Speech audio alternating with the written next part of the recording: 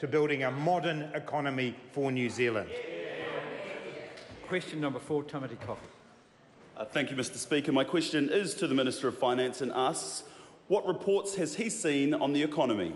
Mr Speaker. The Honourable Grant Robertson. Mr Speaker, today the Reserve Bank released its August monetary policy statement and its official cash rate decision. This will be beneficial for members, with the OCR left on hold at 1.75%. The MPS forecasts that the slowdown in GDP growth, which began at the start of 2016, should turn around from the June quarter this year, with GDP growth of 3.2% forecast in the year to June 2019. The Reserve Bank notes that over the medium term, growth is expected to be supported by fiscal policy, export growth and supportive monetary policy settings, and that GDP growth should average a little above 3% over the next 3 years. Very good. Supplementary. What did the Reserve Bank say in the monetary policy statement about recent and future growth trends? The Reserve Bank said that growth in the March quarter had been softer in services, construction and primary production, the latter being due to weather-related events and the effects of Mycoplasma bovis.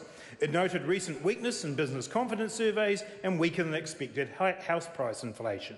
However, the MPS shows that the Reserve Bank expects growth to pick up over the rest of 2018 and for medium-term growth of about 3% a year to be supported by monetary policy, fiscal policy, business investment and net exports.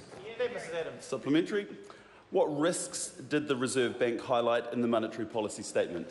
Well, Mr Speaker, it always pays to keep an eye on these risks, and the Reserve Bank said that while there is still a positive global economic environment, downside risks to the global outlook had increased since May, in particular due to trade tensions overseas.